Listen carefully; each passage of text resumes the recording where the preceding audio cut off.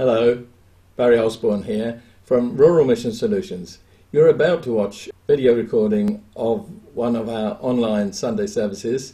Through the pandemic, we have had regular online Sunday services and also Bible studies. We hope that you will enjoy this. I hope you remember to give us a thumbs up afterwards. I have to apologise that music that we use has been stripped out because of copyright conditions, but the links are there. And so if you make a note of them, they're tremendous songs that we had, and there are available on YouTube, and I just commend those to you. Don't waste the opportunity. Enjoy those. They will supplement what you've got. But enjoy this video, and then remember to like it. Thumbs up afterwards. Thanks so much. Welcome to everybody for our online Sunday service this 10th of January 2021, where our theme is Wise Men Come to Jesus. And with me as usual are my very good friends Gordon Banks. Good morning and God blessings to you. And David Wells. Good morning. Hope you're all well this morning. So we will be sharing in this service this morning. And at the end of the service, there'll be coffee pot, an opportunity just for the people to linger on a little longer if they wish. We have a song which we're keeping right to the end, so that if you slip away, please slip away quietly if you slip away before the song has come on or before it's finished playing, because otherwise noise will interrupt it and spoil it for others.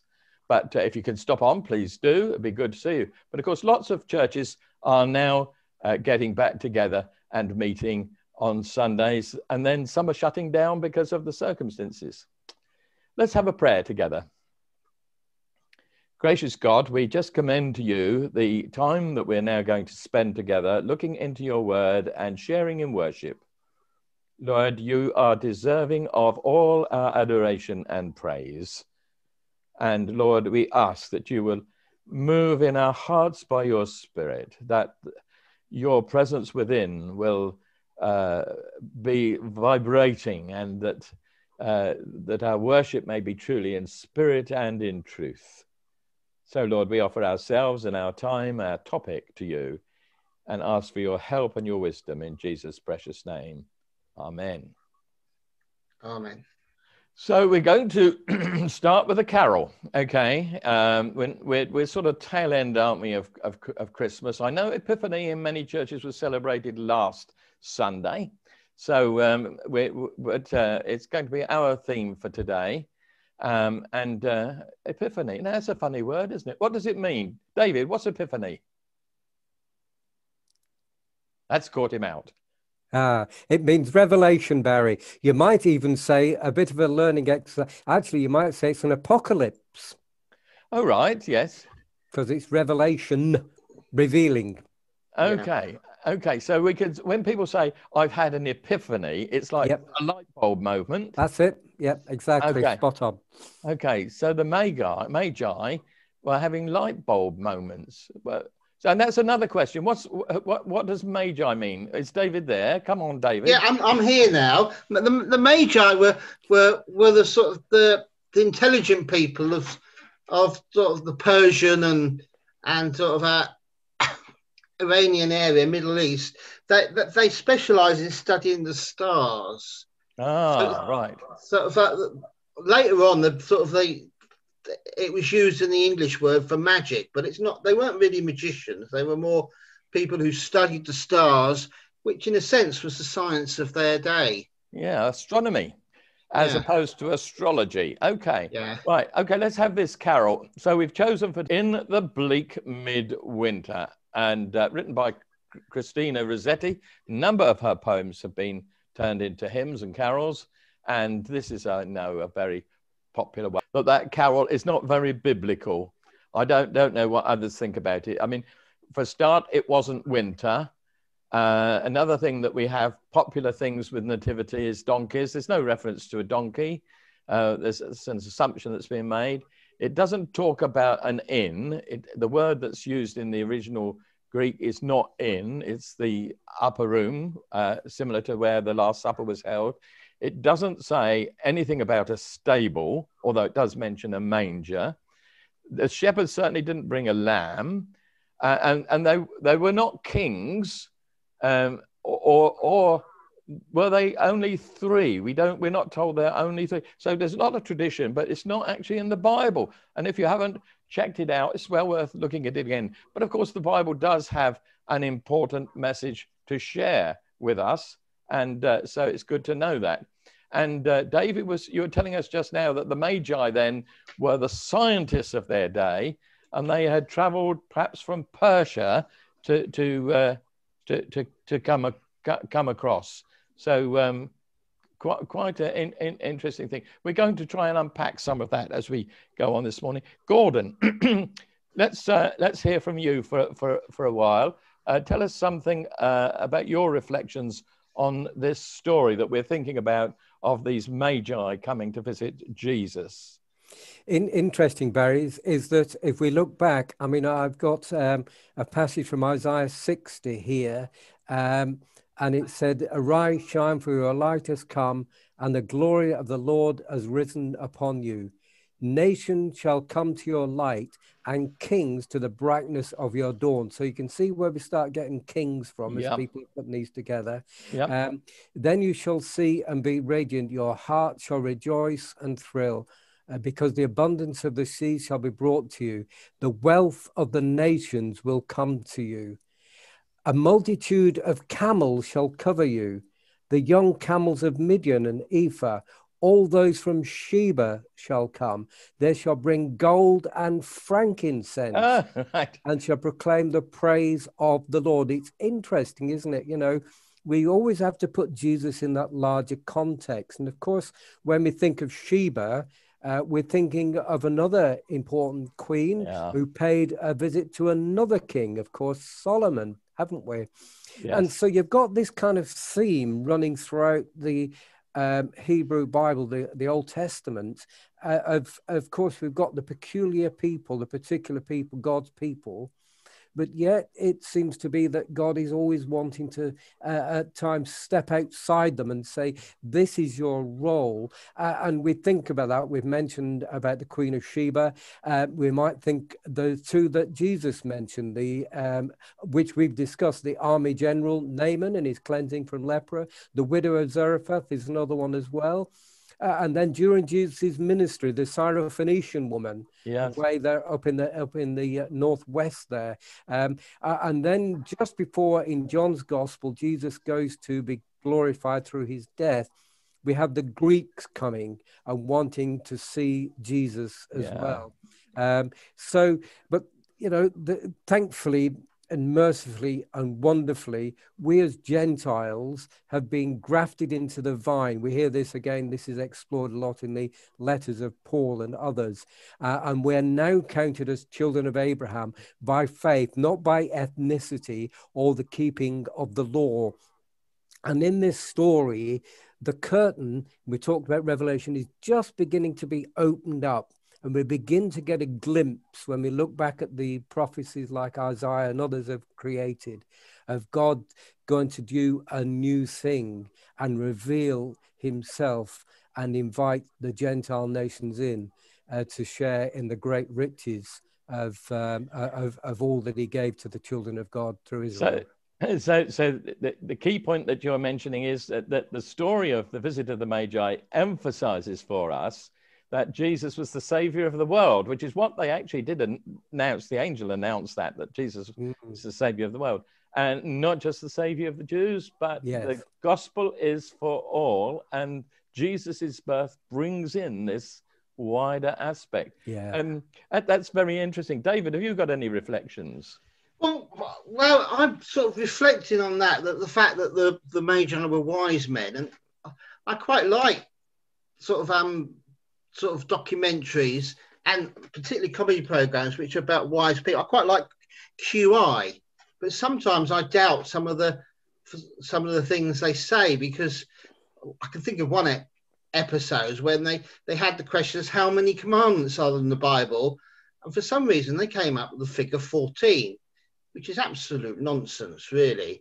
But what bothered me most was that one of the other panelists sort of said, well, none, because it's not real. And I thought, well, that's the attitude that a lot of people have today. Yes, they do. That it's not real. That Christianity isn't real. That faith isn't real. And we need to rely on scientists.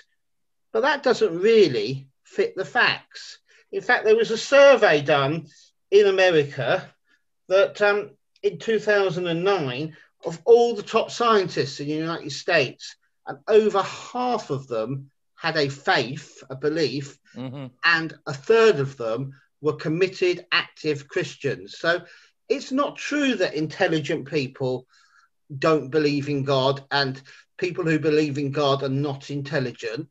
What I think is interesting about the story of the Magi is that they were, as I've said, the intelligent people of that day.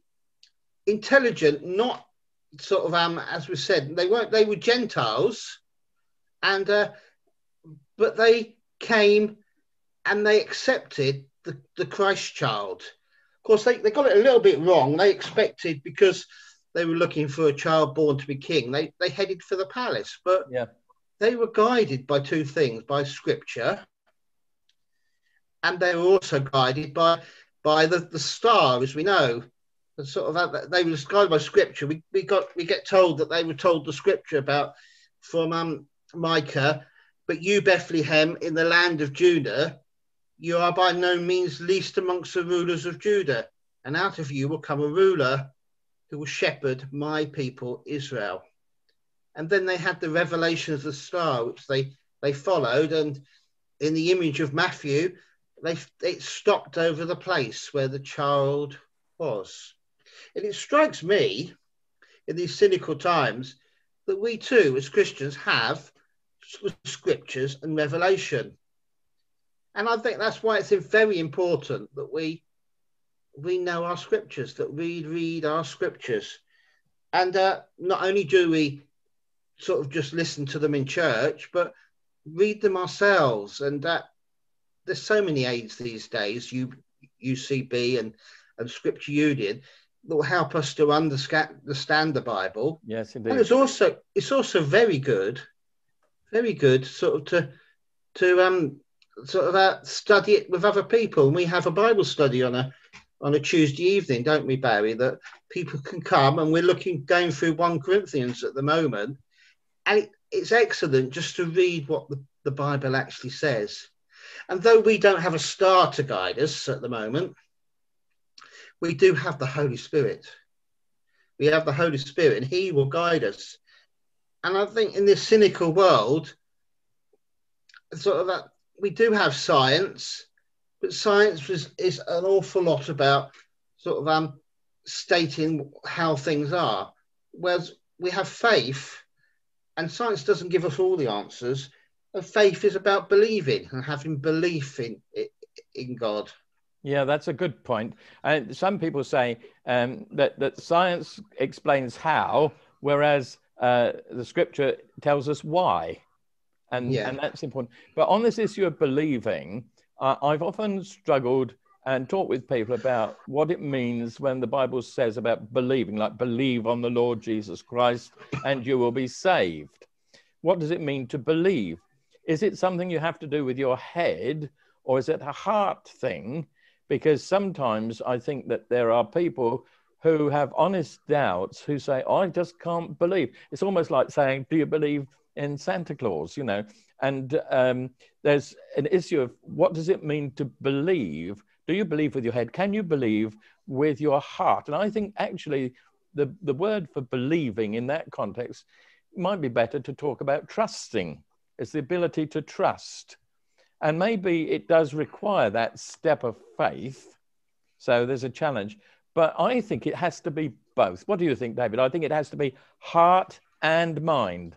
I think it has to be heart and mind. I was actually watching a scientific film by the Moody Institute this week, and they were talking about the city of the bees and about sort of how God works through things.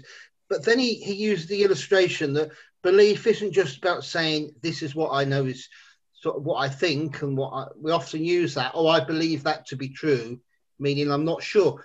it's more, he used the illustration of a chair. He said, I can believe the chair will hold me, but I only really believe when I sit down. That's a very good point. Very, very good point. I think that actually that's not a bad lead in to our next hymn that we've got. Gordon suggested this, but it actually does fit in well. It has a reflection on the Nativity story, but it also takes us from there a little bit forward.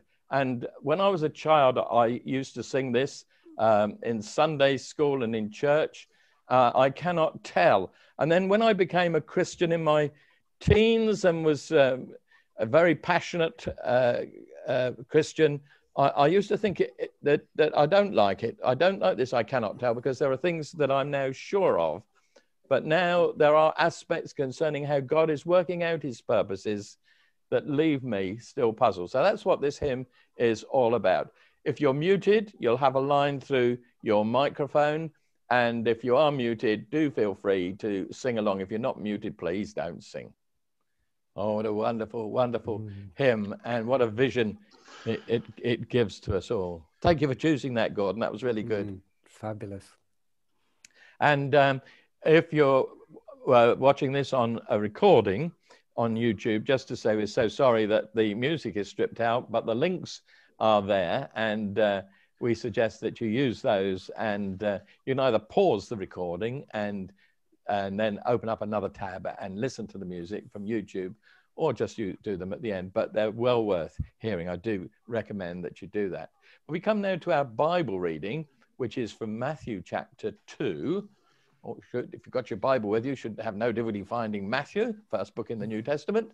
Chapter 2 tells us this account of these wise men, these intelligentsia, these intellectuals, these scientists, these thinking people who have come to visit Jesus, as David has so helpfully set out. David, I think it'd be nice if you were to read the first part of our Bible reading, and then it includes, you mentioned about them being guided by Scripture, so it talks about that. And then perhaps, Gordon, you would take up the reading on the next screen. Thank you, Barry. Now, after Jesus was born in Bethlehem in Judea, in the days of Herod the king, behold, wise men from the east came to Jerusalem, saying, where is he who has been born King of the Jews? We have seen his star in the east and have come to worship him. When Herod the king heard this, he was troubled, and all Jerusalem with him. And when he gathered all the priests and the scribes of the people together, he inquired of them where the Christ was to be born. So they said to him, in Bethlehem of Judea, for thus it is written by the prophet, but you, Bethlehem, in the land of Judea, are not least among the rulers of Judah. Out of you shall come a ruler, who will shepherd my people, Israel. Then Herod, when he had secretly called the wise men, determined from them what time the star appeared. He sent them to Bethlehem and said, go and search carefully for the young child. And when you have found him, bring back word to me, that I may come and worship him also. When they heard the king, they departed. And behold, the star which they had seen in the east went before them till it came and stood over where the young child was.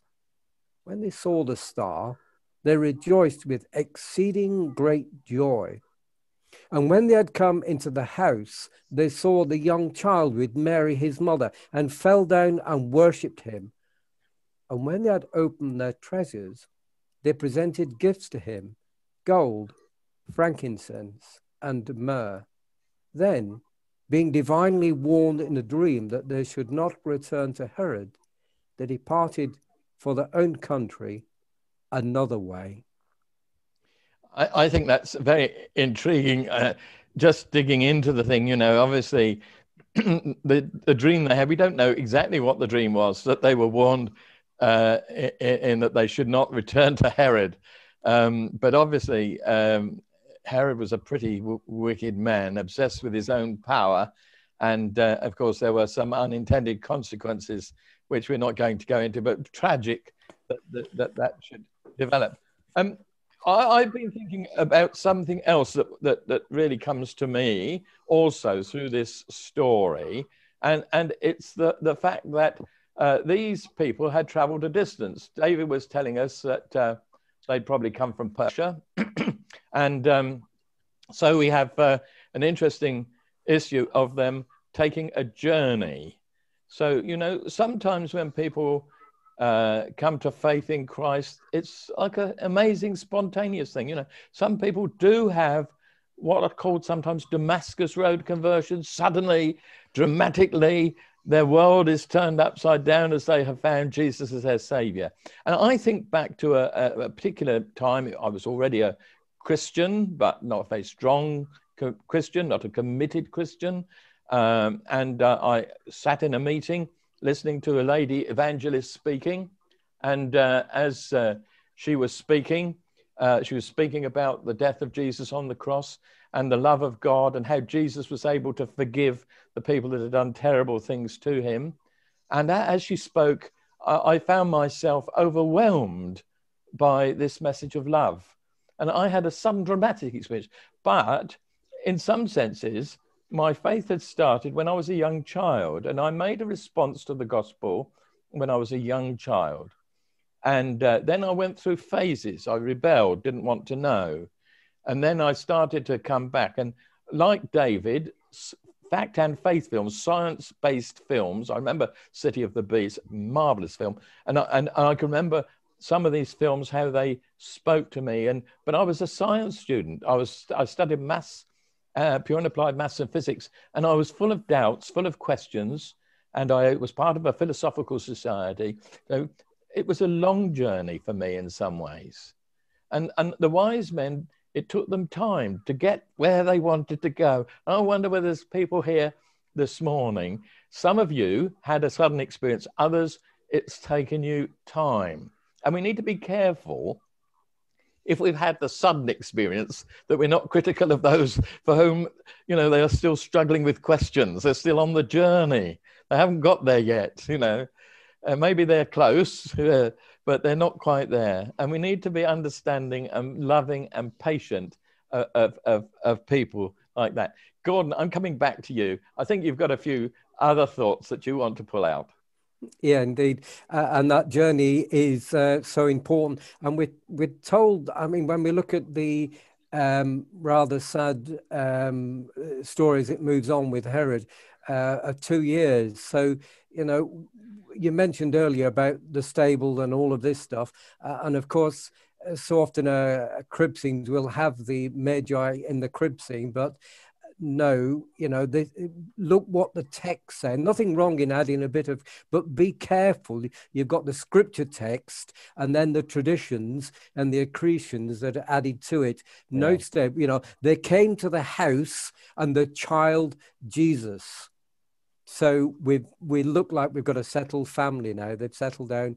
And I mentioned Isaiah earlier. And if we look at the Psalm 72, that almost echoes what Isaiah says. Because in Psalm 72, verses 1, 7, and 10, 14, I won't read them all, but just pick up some of these as well. Give the king your justice, O God, and your righteousness to a king's son.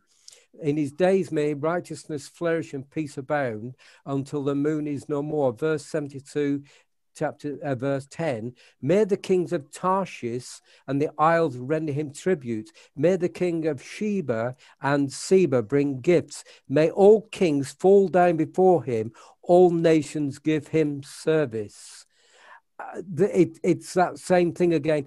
And you know, we read this story, and it was just one of those things that pulled me up. What was the first thing they did when they came in and saw? They didn't offer the gifts. I didn't say that. The first thing they did, they worshipped him. These are Gentiles worshipping this child of a peasant family. They'd gone to the palace, as David reminded us, naturally, but he wasn't there. So what was it that they saw in this child that made them bow down and worship? And of course, we all worship something, and we just need to be careful. Worship simply means what we give worth to. Yes. So what is it that we give our worth to? And you know, what was it that they saw in this child as they worshipped, and what are we actually worshipping, and where is our focus of our attention and our love and our devotion? I mentioned the gifts, didn't I, about the gold, frankincense, and myrrh, and we think we might run on you say, and gold is for a king, and frankincense is for a priest, and myrrh tells of his death. Well, yes, but that's a reflection. Okay, it's a good reflection, I think, and one we can buy into. It's a reflection. We need to be careful again. But I just want to mention the gifts, Barry, and I just want to tell a couple of little stories, very short ones. One was a service that I did in St. Mary's in Cheviot, a little rural church there in Cornwall. And on this occasion, the crib service, and I had a fairly sized crib out, the manger kind of thing, in a traditional kind of style that we might see like a feeding trough with all the straw and thing. And from that, spilling a cloth that went down in front of the church. And then I invited people to bring and lay on the cloth as a gift something like their credit card, their watch to give their time. If they were, if they knitted, they put knitting down there, or put a diary down there, or something that kind of represented a gift they gave. This was early on in the service, and we went through the service. And at the end, I invited them to take them back and said, remember now, you have given them to God. Now, God gives them back to you. But when you use your money, your time, whatever it is you've laid down there, you're first of all offering it. You're using it first and foremost for God, because that's what you've done now. I like that. Yeah, I like that. It was a very, very moving, absolutely very moving. And then another occasion, there was a lady, I think it was a lady, who had gathered the children around. They're going to prepare for a nativity play. So she said, what do you want to come as? Always a bit dangerous to kind of like an open question to children. So one little bright lad, but I want to come as a cowboy. Oh dear. And that set the snowball rolling. I want to come as a spaceman. I want to come as a doctor. I want to come as a truck driver. And it went on and on. And she had the sense, and maybe I would like to think the prompting the Holy Spirit said, yes, come as those things, dressed as those things. However, there's one proviso. What you must do, you must bring a gift to Jesus that would be what that person would bring to them. Mm-hmm. So if you're coming as a spaceman, fine. But what would a spaceman bring to Jesus? What would a cowboy bring to Jesus? And, you know, what that showed is that Jesus is for all times, for all peoples, for all cultures. And so it was a fabulous, and I followed that idea through, and it really works wonderfully well. Super. Now, so my question, just to end here, is that here we are on the 10th of January 2021. The year's not very old yet. And rather than pretending to be whatever else it might be, like those children pretended to be, who are you right here, right now, this morning? Who are you right here, right now, this morning? Who are you worshipping? And most importantly of all, what gift are you going to come and lay down at the feet of Jesus? Gordon, that's a great note just for us to stop and pause for a moment. And maybe privately, people might like to say, Lord, I want to rededicate my life to you. And I'm going to bring this gift to you right now. You know, I love the Isaac Watts hymn that says, love so amazing, so divine, demands my soul, my life, my all. And perhaps particularly, we can think back to that carol, what I give him, give my heart. So let's just be still for a moment, and then we're going to move on to our intercessions. But this is your moment to make an offering to King Jesus.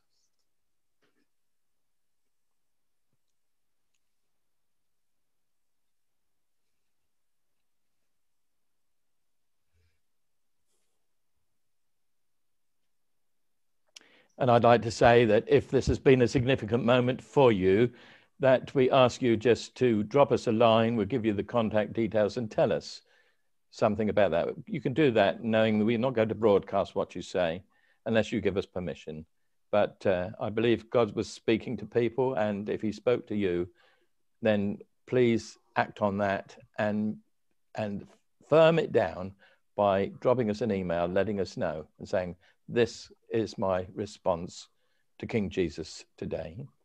Now let's move on to our intercessions, and we're going to ask David, I think, to lead us first. Yes, we continue in prayer with our intercessions. And we've sang about a God who heals the brokenhearted. And many of us were quite upset by the things we saw this week from America. And we pray for that country, especially. We pray for reconciliation between the Republicans, the Democrats, between people who are afraid of what is going to happen into the future.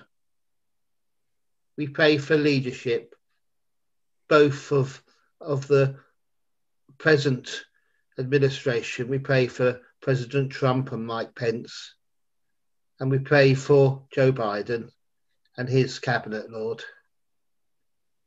And we pray for the world as well, that our world will be one that is working together for peace, particularly with all the issues around COVID at the moment. Lord, in your mercy, hear our prayer. And we do pray for those battling against the pandemic, for the fear that is around at this time, for the rollout of the vaccine, and particularly the debate and discussion that's started in other countries, but certainly in our own country as well. Do we offer the vaccine to developing countries? And so we do pray for grace and mercy and generosity of spirit to be in that discussion. Mm-hmm. Lord, in your mercy, hear our prayer. When we think about those unintended consequences of the visit of the wise men, the Magi, and the tragedies that followed because of the aggressiveness of Herod, not a good man at all. And we think of those who suffer from bad behavior, children who are misused, children who are abused, children who are left hungry, some forced to work. And we pray for them, and we pray for all those who work on their behalf, seeking to protect them or to respond to their needs immediately, their food and shelter. And we pray, Lord, that you will bless the emergency services and all who give their lives to show your love to children. Lord, in your mercy, hear our prayer. Hear our prayer. Lord, we pray for those whom we know. So let's take a moment to quietly name before God those whom we know who are suffering, who are upset, who are afraid, who are in mourning at the moment.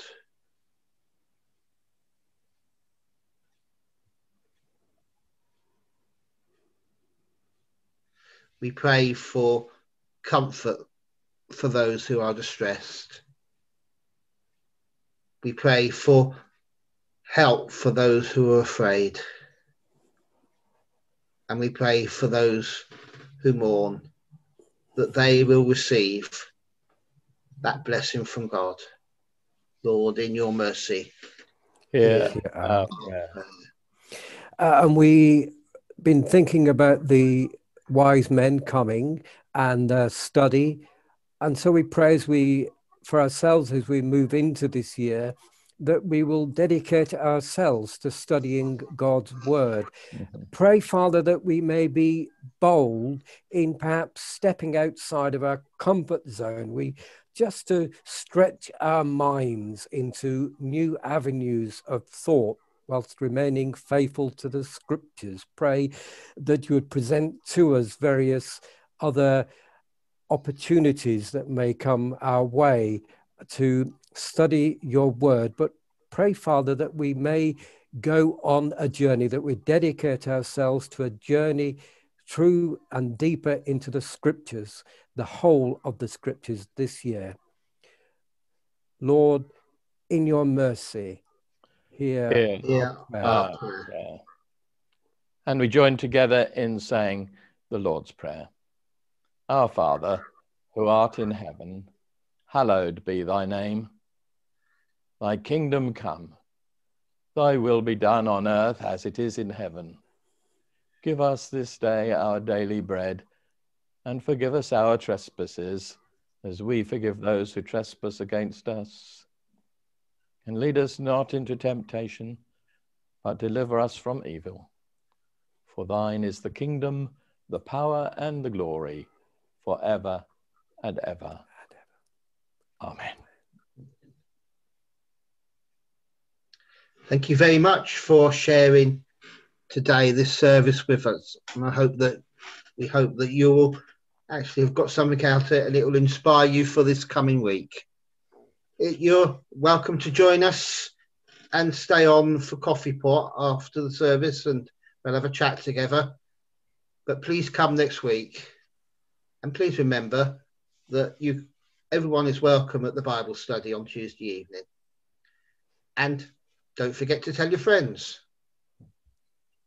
And lovely to be with you this morning. Gordon Banks here. And so I'm saying goodbye and God bless you. But as we've been talking about here, if you are uncertain and really want to know more about the Christian faith, or you want to help somebody else know how they can embrace the Christian faith, remember that it can satisfy both the sage and the sinner.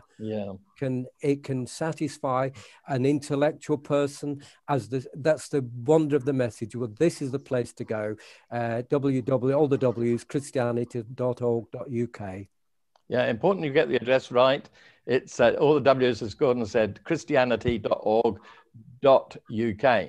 And we welcome your feedback. Now, do send us an email, and we welcome your comments, any suggestions you may make, any questions you have, any questions about faith.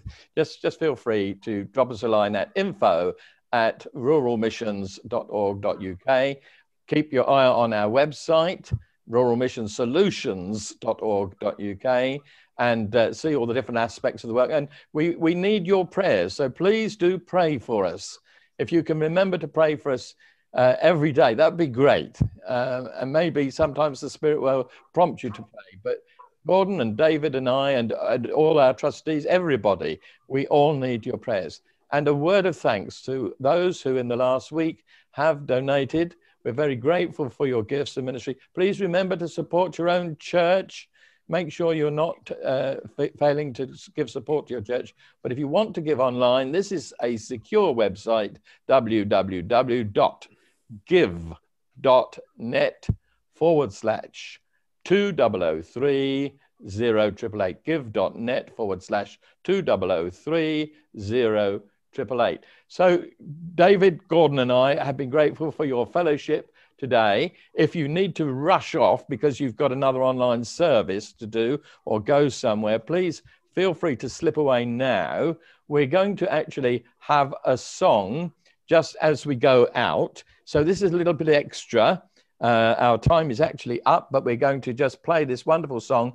If you're stopping on for coffee pot, for fellowship together, just sit back and listen to this. And as soon as this is over, then we will unmute you and we can chat together. But this is a tremendous song written and sung by Mark Lowry with Voctive singing with him.